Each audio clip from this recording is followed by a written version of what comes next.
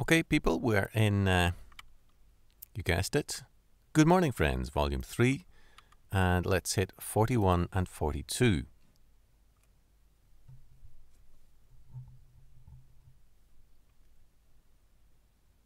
"41. How to Pray, Part 13. Forgive Us. June the 5th, 1956. Good morning, friends. One of the most objectionable aspects of Scripture to many people is its constant emphasis on sin. Many people prefer to bypass this unpleasant reality in the hopes of eliminating it, but such a strategy is as hopeless as trying to eliminate the sun by closing our eyes to it. The Lord's Prayer asks for us, "Forgive us our debts as we forgive our debtors." Some versions read transgressions for debts. Perhaps the clearest expression of this nil desperandum la la la la la.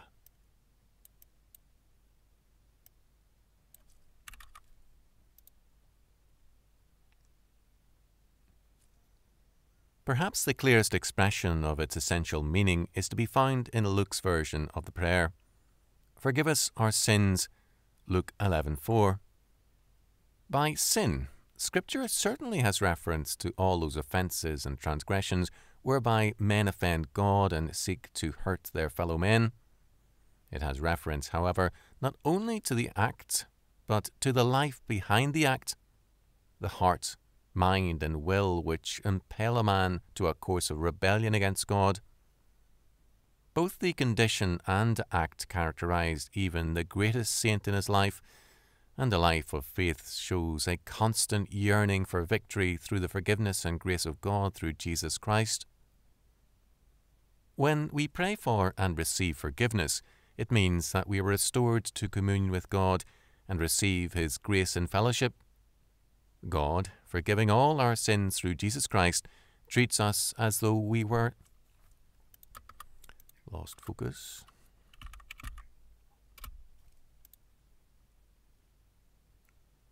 Treats us as though we are sinless. Oh, hang on. So what happened there?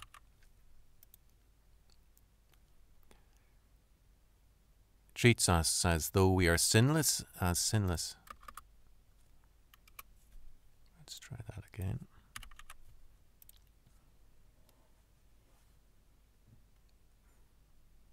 God, forgiving all our sins through Jesus Christ, treats us as though we are and it's a little bit unclear there. I don't know about you.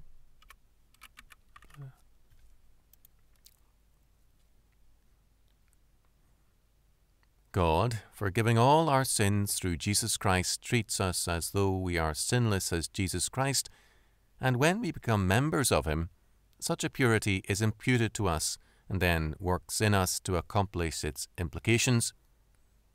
Our sin and our iniquities He will remember no more. See Hebrews 10:17. As far as the east is from the west, so hath He removed our transgressions from us. Psalm 103:12. Such is the forgiveness we receive, but we receive it day by day as we also give it. The forgiveness of justification is there, but the daily grace and cleansing, the sanctifying love, are given on another basis. The petition makes this clear. Forgive us as we forgive. The force of this is given further emphasis by our Lord in His insistent declarations. Forgive, and ye shall...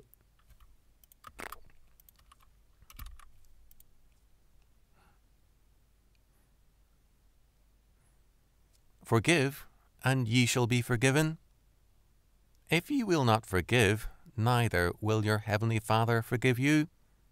Mark 11:26. Too many Christians are receiving no answers to their prayers because they nurse an unforgiving spirit. The Lord makes it clear that what we want from Him we must be willing to give to others. His forgiveness is absolute.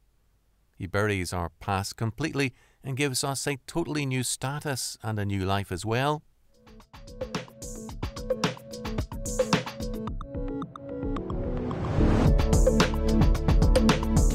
Hello, this is Nathan.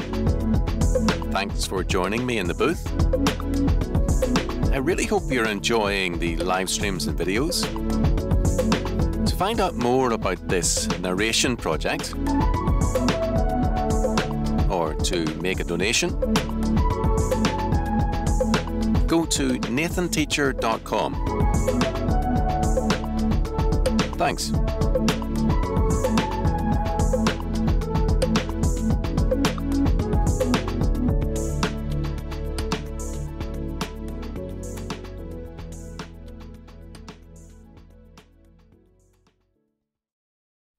The divine forgiveness not only cancels our sin, but blots it out as well. When God's forgiveness towards us is so great, it can only be accounted ingratitude and rebellion on our parts when we refuse to extend forgiveness to others for offence. Try that again.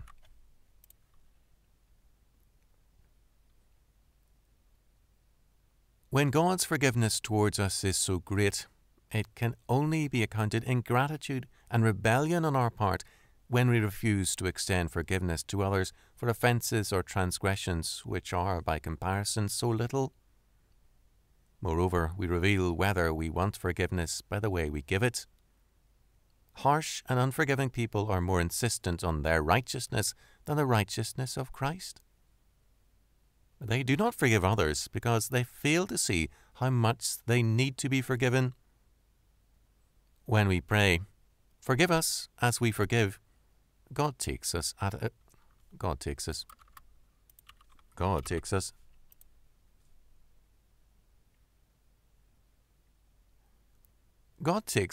our word.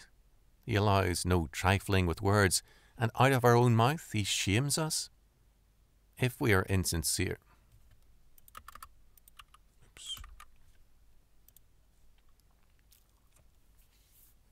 and out of our own mouth He shames us if we are insincere in this petition.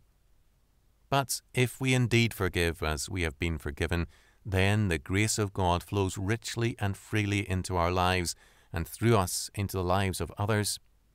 We then walk, in the words of Dr. James Reed, in the realm of mercy, not of merit. And to walk in a world of mercy is to live in a realm of inexhaustible love and peace.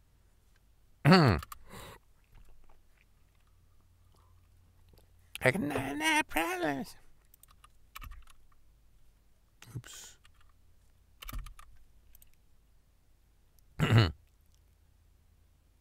And to walk in a world of mercy is to live in a realm of inexhaustible love and peace, in an area of wealth and power, and above all, to walk in freedom. Forgiveness gives us liberty from the past and victory over it. It releases us from hatred and resentment. It moves in a world wholly ruled by God, and therefore to be left to His will. Hang on.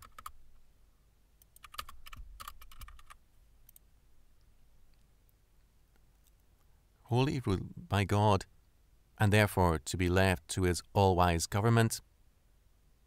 The freedom of forgiveness is the glorious liberty of the sons of God, and at the heart of their new life. Hang on. I didn't quite get that either.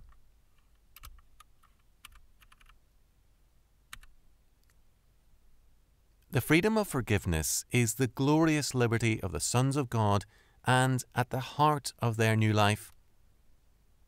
Out of forgiveness, the forgiveness of Calvary, comes the great regeneration, the new heaven and new earth, and the glory of the resurrection of the dead.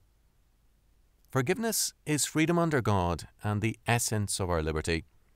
Forgiveness through the blood of Jesus Christ is the beginning of our liberty, and our extension of that forgiveness to those who sin against us is the realization and the application of our freedom. We reveal whether we have been forgiven by the...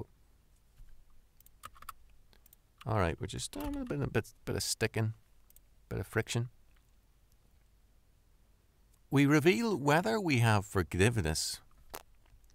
Just a little bit insecure here, not quite sure what's up. We reveal whether we have forgiveness by the way we give it.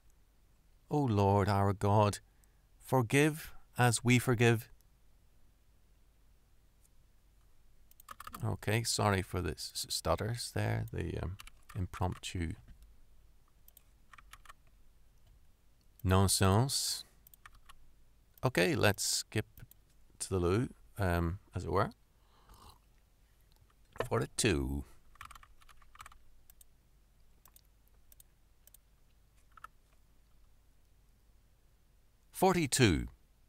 How to pray. Part 14. Temptation. June the 12th, 1956. Good morning, friends. Perhaps the most difficult petition in the Lord's Prayer is the last. And lead us not into temptation, but deliver us from evil.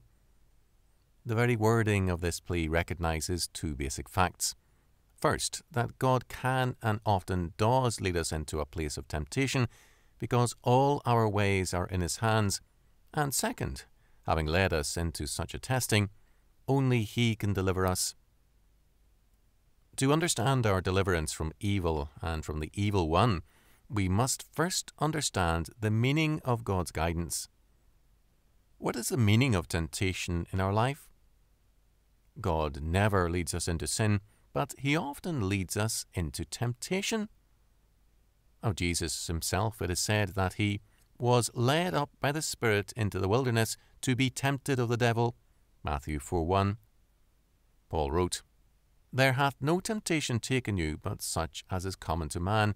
But God is faithful, who will not suffer you to be tempted above that which ye are able, but will, with the temptation, also make a way of escape, that ye may be able to bear it. 1 Corinthians 10:13. In other words, Paul asserted that God provides both the temptation and the way of escape. To understand why God so leads us, we need to understand the meaning of temptation. Temptation can be either the prelude to sin or the prelude to victory. Our Lord's temptation in the wilderness was the beginning of the restoration of paradise, whereas Adam's temptation in the garden turned the world into a wilderness. Our Lord's life was full of temptations. He was in all points tempted like as we are, yet without sin. Hebrews 4:15. The wilderness temptation was followed by many others, but having met these temptations victoriously, He could say of Himself at the Last Supper, The prince of this world cometh, and hath nothing in me. John 14:30. It has been well said, No man has been through the university of life till he has been shalabati.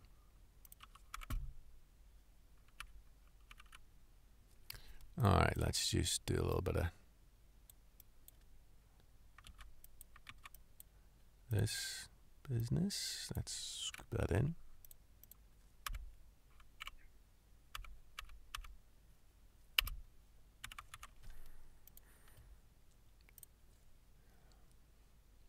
No man has been through the university of life till he has been well tempted. Thus, we can be sure that God's guidance means testing for us, means tribulation and temptation. And yet, we are asked to pray, Lead us not into temptation. And God never asks us to pray for anything which He does not intend to give. This petition needs to be understood in terms of its relationship to the previous one. Forgive us as we have been forgiven. To pray for either means to pray for both. To know forgiveness is to know its cost to God, the blood of Jesus Christ. And to know this cost is to hate sin and our inclination to sin, and to pray earnestly for deliverance from it. Thus, in our petition we pray not for an easy life, far removed from all testing and temptation, but for a victorious life, one free from any offence against our Redeemer. The heart of the petition is seen in the latter half. Deliver us from evil. The petition is a cry for guidance, for God's leading to preserve us. not from any and all testing, but only from temptation to sin, from a surrender to evil. This is a plea for sanctification, for growth in the Lord and in His Spirit. Sometimes the only way we can be delivered from evil is to be tested, tried, and refined by fire. Temptation is either the prelude to victory or the prelude to sin. In neither case do we enjoy it, but the heart of our plea is for deliverance, not from testing, but from evil. Lead us, we pray, into no temptation that will deliver us to evil. Remember our frailty, and may Thy testing and leading be only into that which we are able to bear for our sanctification in Thee. Jesus Christ accepted temptation for all of us in the wilderness and gained victory for all who by faith lay hold of His salvation into that temptation. He was driven or led by the Holy Spirit in order that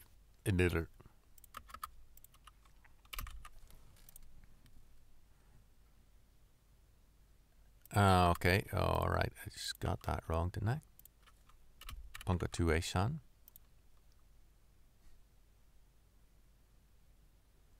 Into that temptation he was driven or led by the Holy Spirit in order that he might gain the victory that could be won on no other battleground. To meet that temptation, he prayed. We are called upon to meet our temptations by prayer and by the might of the Spirit of God, to meet them as members of Christ, that we might share in His victory. We pray for God's guidance so that we might be delivered from the evil one, and God leads us with this purpose, our sanctification, so that the time may come when the prince of this world finds nothing in us, and we stand redeemed in Christ before the throne of His glory, eternally delivered from all evil and delivered into eternal life by His grace. Therefore, in the words of James, my brethren, count it all joy when ye fall into divers temptations, knowing this, that the trying of your faith worketh patience. But let patience have her perfect work, that ye may be perfect and entire, wanting nothing. James 1, 2-4. Many amens, big bombs of amens, amen, amen, amen, amen, amen, amen, amen. Okay, I'm gonna do some housekeeping here. That's what you're gonna notice. I'm gonna start that render queue. How do you do? And I hope to see you. Hang on. I hope to see you in the next 43 and 44. See you soon. Okay, folks, we are in Volume 3 of Good Morning Friends, and just need to up the volume. 1, 2, 1, 2, 1, 2, 1, 2. That's better. 1, 2. Okay. So we're looking at chapters 43 and 44. Let's go.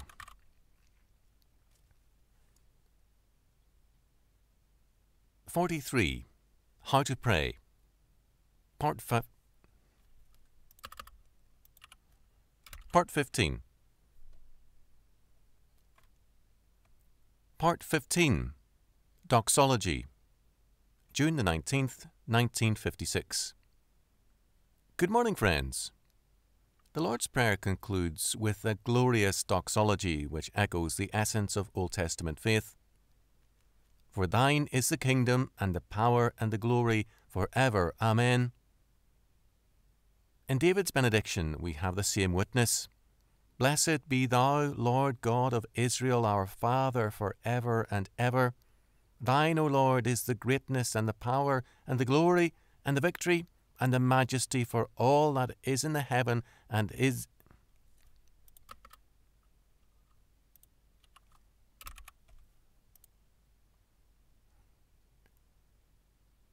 and the majesty for all that is in the heaven and in the earth is thine.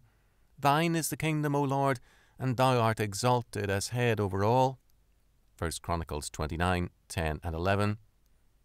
Psalm 115 begins, Not unto us, O Lord, not unto us, but unto thy name give glory, for thy mercy and for thy truth's sake. Psalm 115:1. Behind these joyful declarations stands the basic biblical witness. The earth is the Lord's, and the fullness thereof, the world and all that dwell therein, and they that dwell therein.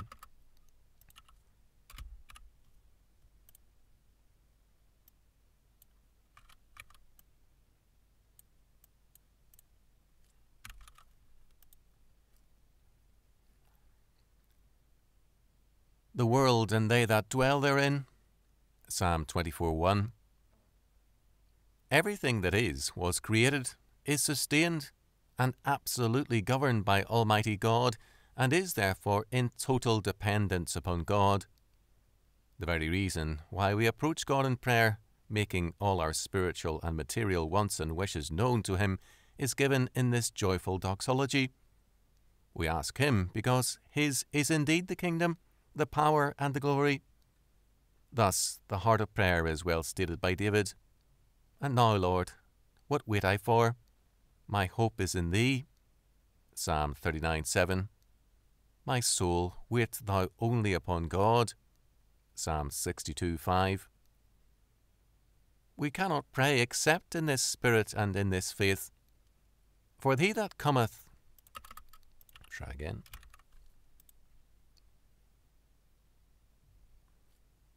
For he that cometh to God must believe that He is, and that He is a rewarder of them that diligently seek Him. Hebrews 11:6. Thus, one of the most significant aspects of the modern decline in the prayer life is well stated by Peter Eldersveld. Men have become so big, and God has become so small. Men have come to boast in all their doings that theirs is the kingdom, the power, and the glory. Today, man is in the process.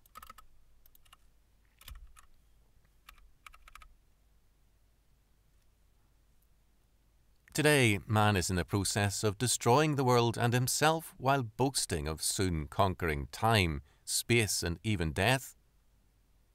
The more desperate his condition becomes, the more extravagant his boasting.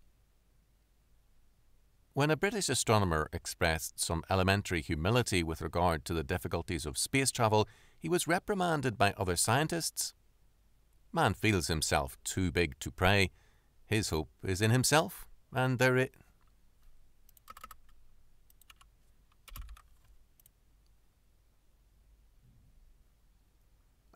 is his frustration.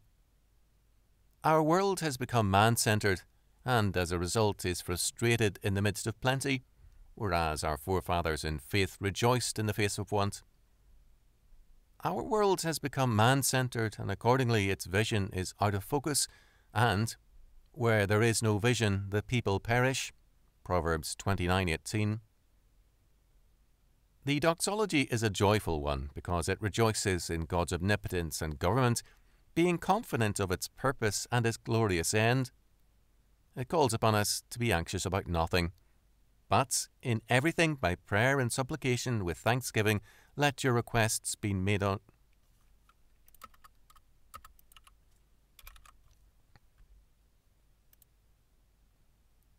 Let your requests be made known unto God. Philippians 4:6. It declares our faith. Okay, I wasn't quite getting that.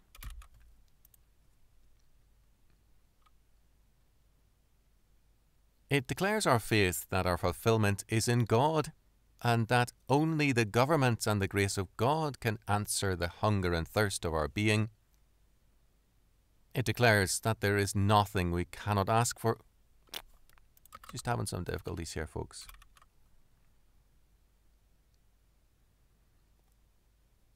It declares that there is nothing we cannot ask God for, because all things are His, and it is His express desire that we look unto Him for all things. More than that, it implies that our very... Just having some difficulty here, folks. Bear with me.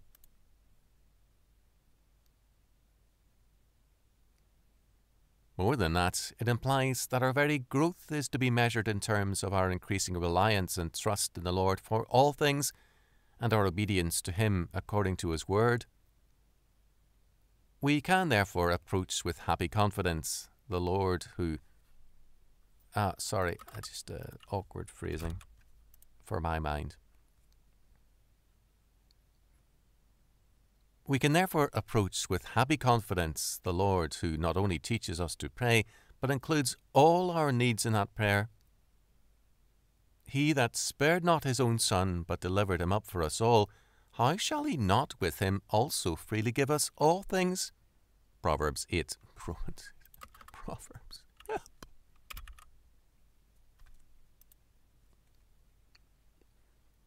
Romans 8:32. For thine is the kingdom, and the power, and the glory, for ever. Amen. Okay, I don't need to tell you that that was a bit awkward. Oh, God of mercy. Okay, levels are likely good, by the looks of things. Okay, so let's skip on to 44. Sip of water, and then it'll skip.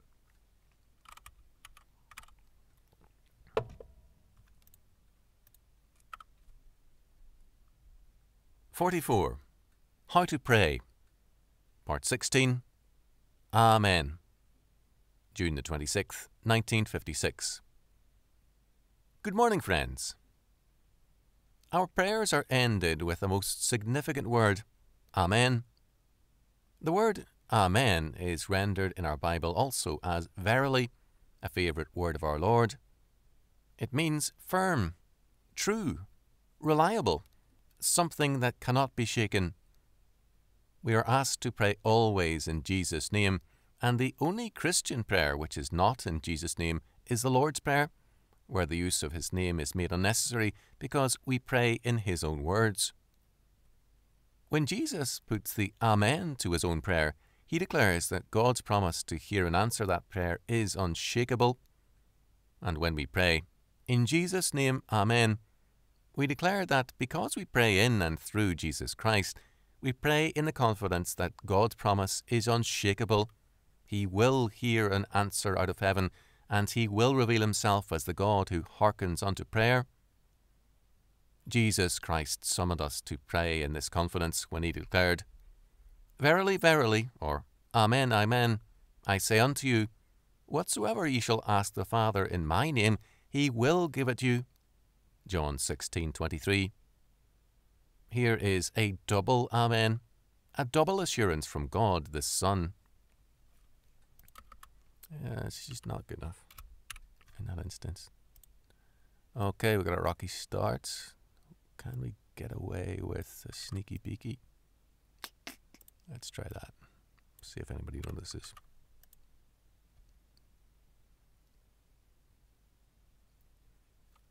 Here is a double Amen, a double assurance from God the Son of His promise to hear and answer. Is it any wonder that James 4:2-3 asserted that ye have not because ye ask not? Ye ask and receive not because ye ask amiss, that ye may consume it upon your lusts. The word Amen is thus a word of great importance and great significance. To say Amen is to place our confidence in an unshakable God whose absolute government is our only confidence. When Moses pronounced the curses on sin in Deuteronomy 27, the repeated refrain required of the congregation is specifically stated, And the people shall say, Amen. Their Amen was the recognition of the whole purpose of God to bless faith and obedience and to curse unbelief and disobedience. Amen is the response of faith to the sovereignty of God and His saving grace in Jesus Christ. In saying,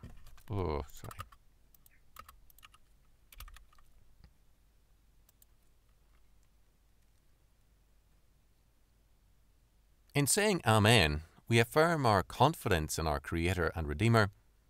We ask of Him our daily needs, and we give to Him our joyful confidence as our thanks offering.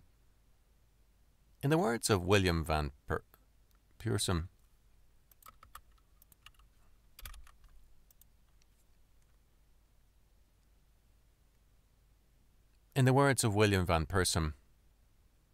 Amen is also the renewal of our dedication to God. As God gives himself to us, we give ourselves to God. God has bound himself to us by his Amen, and we bind ourselves to him by our Amen.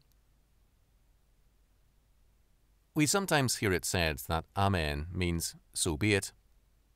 More accurately, it means so it is. So it is. It's a bit of Irish. It means so is it, or so it shall be, and is closely related to the basic meaning unshakable, firm, or supported. When we say Amen, we declare our faith that God holds as true the declaration of our lips, or will or can make it true. It is thus again a witness to the sovereignty and grace of God. In some churches, the people say Amen to underscore the preaching, and this too is a proper use of Amen, which is so used in Revelation 22:20, and it is a witness to our believing acceptance of the Word of God. The use of Amen is noteworthy in Isaiah 45:15, where the prophet proclaims, "Verily thou art a God that hidest thyself, O God of Israel, the Saviour," as well as in Revelation 3:14, where it is a name or description of Christ. The Amen, the faithful and true witness. God is the great Amen, the faithful and unshakable one, and Jesus Christ is God's resounding Amen declared unto earth, his unshakable justice revealed on Calvary, and his faithful love revealed in grace unto salvation. Of him Paul writes, "For all the promises of God in him are yea, and in him Amen, unto the glory of God by us." 2 Corinthians 1:20.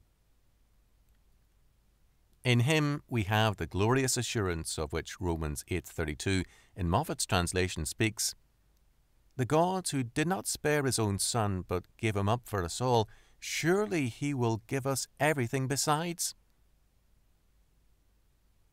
Blessed be the Lord for evermore. Amen and Amen. Psalm 89:52.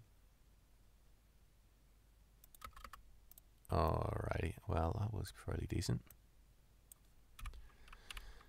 I sometimes worry that I'm too wooden, you know. So, okay, alright. Well, I'm going to take a break for the camera's sake and then see you, God willing, on 45 and 46. Okay, where are we? We are in, not there. Nope. We're here. Okay, 45 and 46 of Volume 3 of Good Morning, Friends. 45. How to Pray. Part 17. Consequences of Prayer.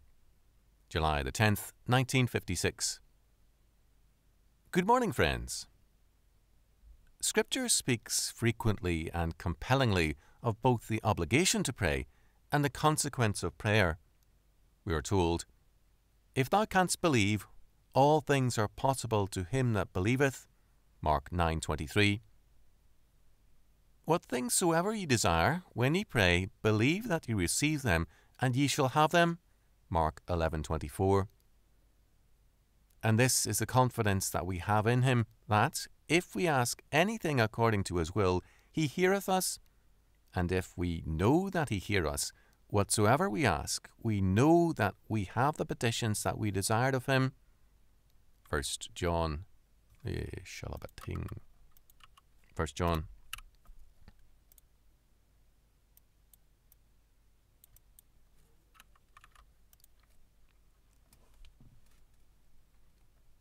First John 5:14 and 15.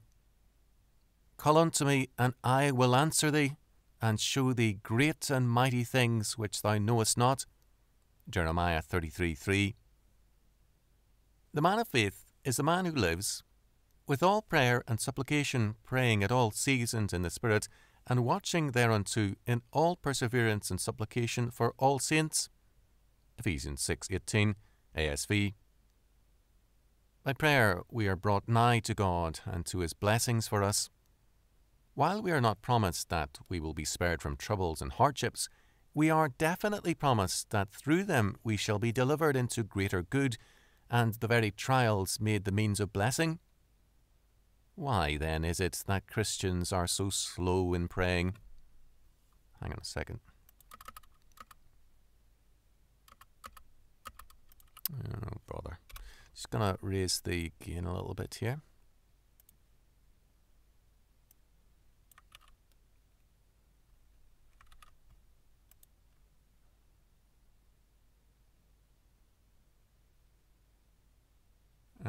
Okay, just lost my place there.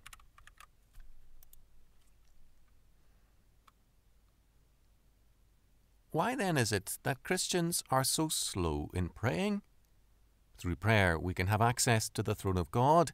Through prayer we can make intercession for those whom we love as well as for ourselves. Through prayer we draw nigh to God and are made strong in faith and hope. We lose nothing by praying except our burdens, and we gain so much. Then why are we so often slow to pray when we are quick to complain? The answer is almost painfully obvious. To pray, we must love both God and our neighbour.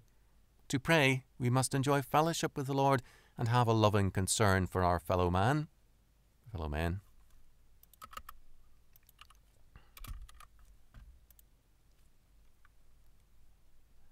And have a loving concern for our fellow men.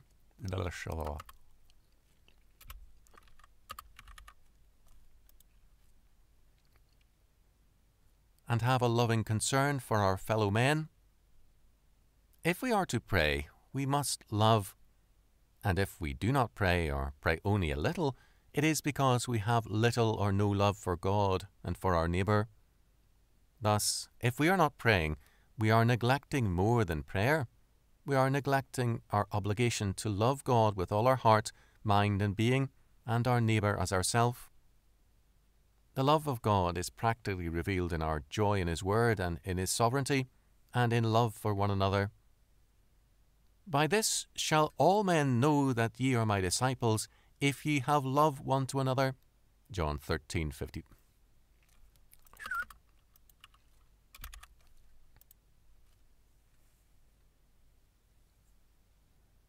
John 13:35. Peter asked the Christians of his day this standard. Above all things, being fervent in your love among yourselves. 1 Peter 4:8 ASV. The word for fervent has also been rendered by other translators.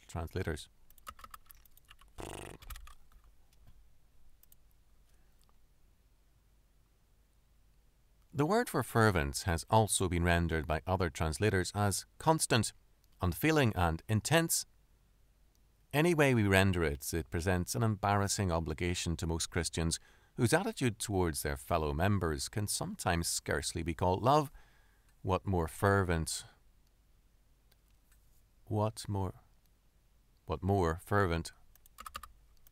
That doesn't quite make sense to me.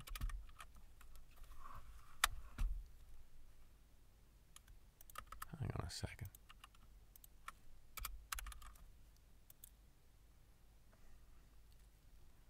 What more fervent or unfeeling love? But Scripture plainly declares that the fruit of the Spirit is a love, Galatians 5:22, and that if the Spirit of God dwell within us, He will manifest Himself in love through us, and love reveals itself also in intercessory prayer for one another. The great high priestly prayer of our Lord, recorded in John 17, reveals this clearly as characterizing the essence of our Lord's intercession for us. He prayed that they may all be one, even as we are one, I in them, and thou in me, that the world may know that thou hast sent me, and hast loved them as thou hast loved me, and that the love wherewith thou hast loved me may be in them, and I in them. John 18:21-23 and 26. The prophets of the Old Testament were called not only to speak for God, but to plead with Him for their people. In the words of Isaiah 62:6 and 7, I have set my watchmen. I just didn't know whether it was watchman or watchman. I have set my watchmen upon thy walls, O Jerusalem, which shall never hold their peace day or night. Ye that are the Lord's remembrancers.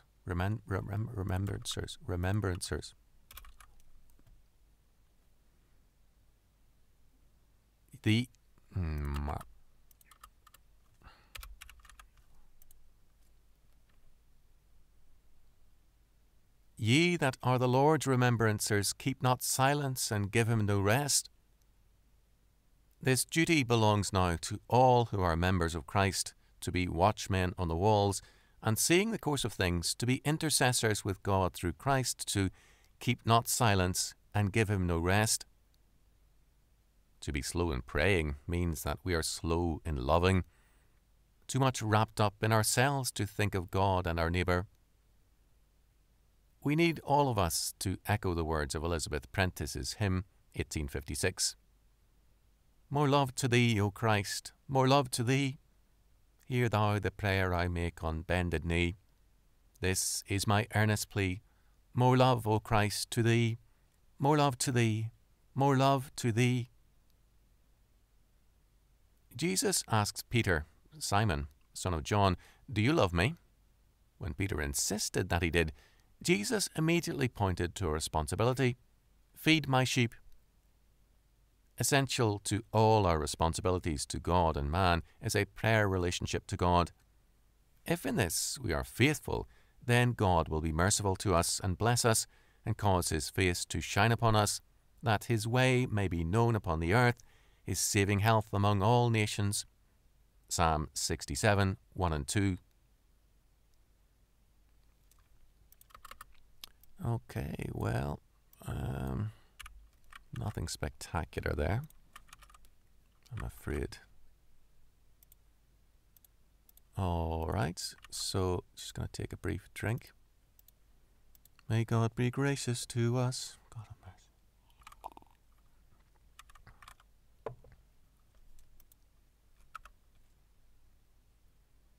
"46.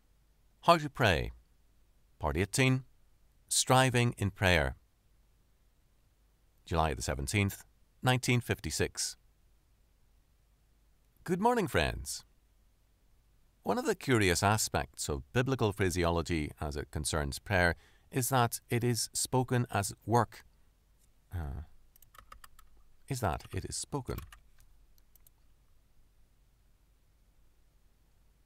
One of the curious aspects of biblical phraseology as it concerns prayer is that it is spoken of as work and wrestling. Jacob's encounter with the angel of his presence was a wrestling in prayer. Paul summoned the Christians of Rome to strive together with me in your prayers to God for me, Romans 15:30, and the word strive is translated by Williams as wrestle. We find the same usage in Colossians 4:12 and 13, ASV, where Paul speaks of Epaphras. Should have known that.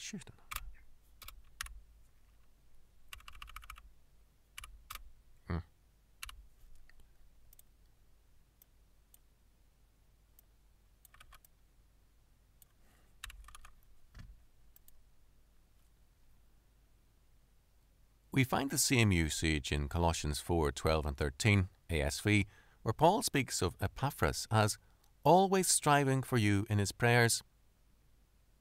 At first glance, it seems strange that such language should be applied to the simple act of prayer, but on second thought, it becomes increasingly apparent that prayer is, after all, not so simple an act. When prayer offers us the omnipotence and love of God as our refuge and strength, it seems natural that we should constantly rely on prayer and resort to it. And yet, so many Christians are slow to pray and quick to say Amen. Despite all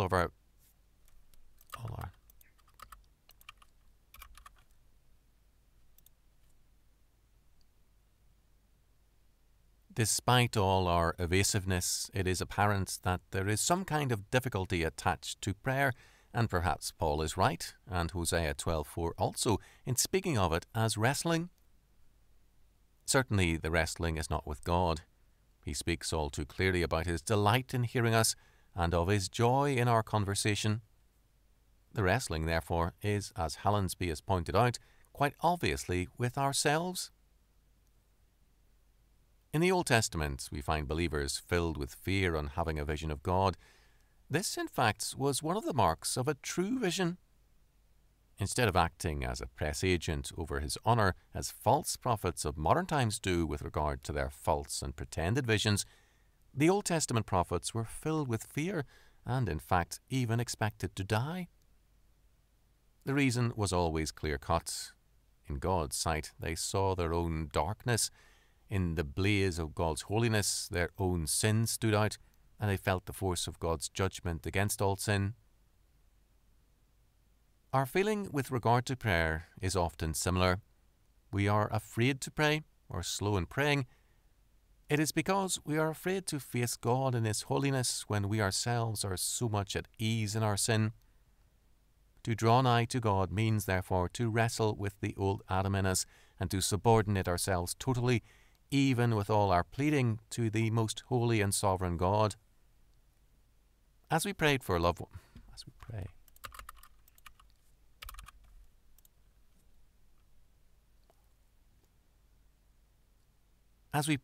ones, the Holy Spirit within us prays with us, and also at the same time reminds us how much we have left undone and unsaid in manifesting our love to those whom we ask God to help. When we pray for ourselves, the Holy Spirit says Amen to our prayer, and with it reminds us afresh of our sins and our carelessness with our own lives. Thus, prayer can be very embarrassing, and it does involve a wrestling with ourselves. But prayer is also a very great joy. The wrestling is nothing compared to the victory it offers. Since our praying is in Jesus' name, our prayer is therefore in the power of His victory. Jacob's wrestling left him crippled for life as far as his pride and self-righteousness were concerned, but that crippling also made him Israel, a prince with God. You and I are called upon to follow Jacob's example in this respect. The more the old Adam in us is crippled, the more we prevail with God, and the greater the joy we have in Him. Pray, therefore, and commit yourself into the hands of the Almighty, for as is His majesty, so is His mercy. Sirach 2:18. They that trust in the Lord shall be as Mount Zion, which cannot be removed, but abideth for ever. As the mountains are around about Jerusalem, so the Lord is round about His people from henceforth, even forever. Psalm 125, 1 and 2.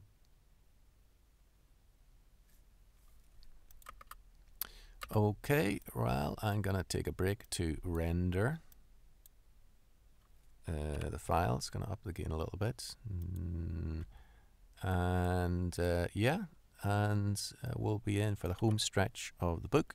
So hope to see you for 47 and 48.